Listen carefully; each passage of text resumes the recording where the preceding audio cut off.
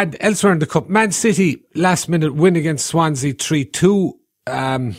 Was there a suggestion that Aguero might have been offside there, Liam, for the winner? Yes, and I thought the penalty was harsh. I thought he actually got a touch on the ball, the Swansea defender. So I think Manchester United were very fortunate, but they don't know when they're beat. They do keep going right till the very end. They're all on all fronts. They've got a big chance. They now face Brighton in the semi-final at Wembley, and you would think that that's pretty much a foregone conclusion.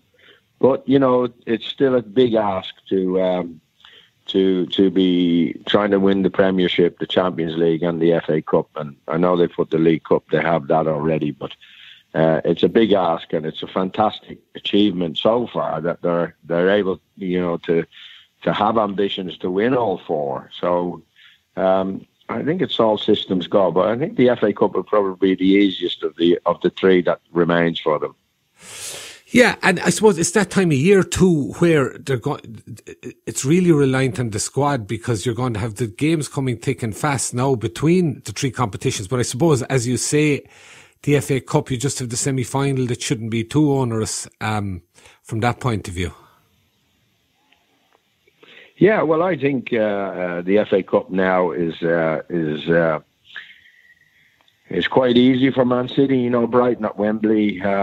Brighton actually struggled to beat Millwall. They got very lucky with a goalkeeping error. So I think Manchester City are in a great position now to go and win the FA Cup. I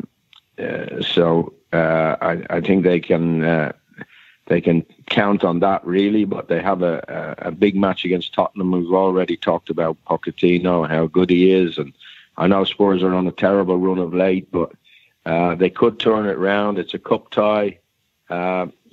I think winning the FA Cup is going to be far easier than beating Spurs over two legs.